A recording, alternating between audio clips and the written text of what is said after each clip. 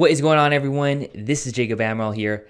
At the end of each month, I go over in full transparency how well my trading systems are performing. Are they making money or are they losing money? In today's video, we're going to be going over January of 2022 and its results. Let's get started. Okay, so for January 2022, I made $4,312.50 in net profit. This has been one of my best months ever, and I was surprised how well I did because the market was obviously very volatile with the current conditions, and my systems that I was running prior or during January actually did very well.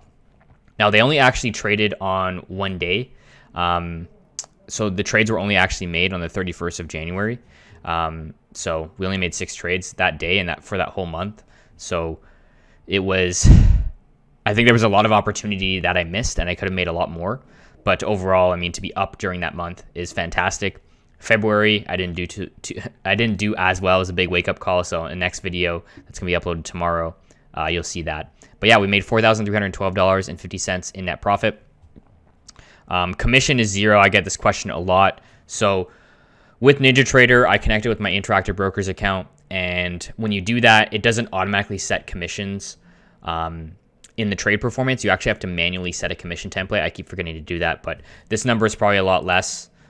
It's probably like a couple dollars less with the futures commissions. So, you know, it's probably 4,310 or 9, whatever. So just wondering, just letting you guys know that, that the commissions are a number for sure. I just haven't set the template for the account. I still got to do that. Okay, so we had a max drawdown of $2,237, meaning at the worst possible time from our highs, we were down $2,237. Sharp ratio of 10, which is awesome, but you know, really a meaningless number in a month. We had a 33% win rate with 2 winning trades, 4 losing trades for a total of 6.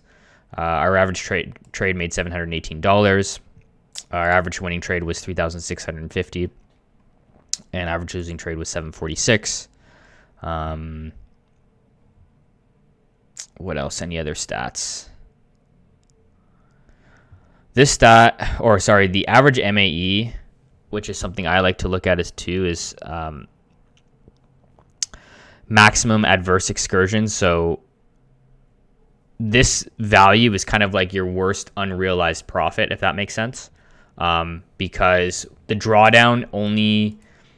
max drawdown, at least that NinjaTrader calculates, is only when you close a trade, but you don't know how much you could be down unrealized. So if you're in a position but you haven't closed it yet, so you want to use the MAE to look at that. So, you know, there was times where I was down in all trades 695, but long down 1,000.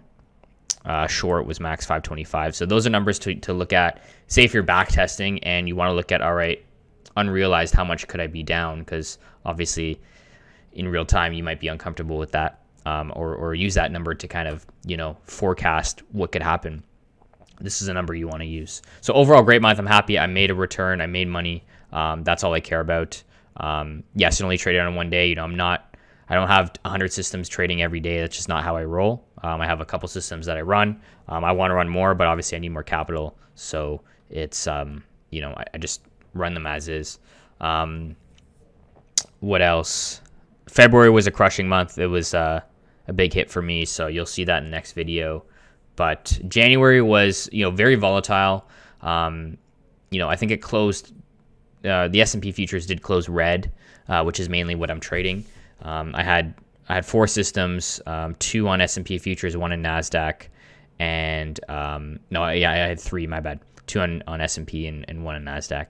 And yeah, they closed red in January, but there was a little bit of resurgence at the end of the month, which is where I caught the profit, that dip back up. That's where I made all the profit, my 6 trades on that day. So a lot of volatility. I missed a lot of opportunities. If I had more systems running, catching more moves that you know, I would have made potentially more money, but you know, you can't catch them all, I guess. This number is also really wrong. Profit per month. I think it's saying that because I made this much in a day, I can make it all 30 days, which is not true because every day is different in the market. So I don't know why it's that high of a number, but yeah, overall, you know, very happy with the month. And February was a big hit, so you'll see that. It sucked. But you know, it's a wake up call. I want to start forecasting market conditions and building algorithms around that instead of oops, sorry, there, I whacked the mic. Instead of, you know, creating a bulk amount of strategies and just launching them all at once. It's better to have sort of a market forecast and say, hey, we think this month the market's going to go sideways, so we're only going to build algorithms that profit when the market goes sideways, that sort of stuff. So I think I wanted to incorporate that into my strategy generation and using type of market conditions to decide to run an algo, because in February I ran a bunch of algos and they didn't do well, right? So you're going to see that next video. But anyways, yep, January we made $4,000. Very happy with that. And yeah, let me know if you found value in this, and if leave a comment below if you did. You know, I just like sharing my stats and sharing what I've learned and mistakes and stuff like that. And I think the mistake for the last 2 months has been not forecasting market conditions and missing opportunity on a lot of situations, like because, you know, not having enough algos running or whatever, just missing opportunities. But overall, you know, happy with January for sure. So anyways, let me know if you found value in this video. Leave a comment below how you did in January or how your trading systems are doing. I'd love to hear that. And we'll see you next week. Bye, guys.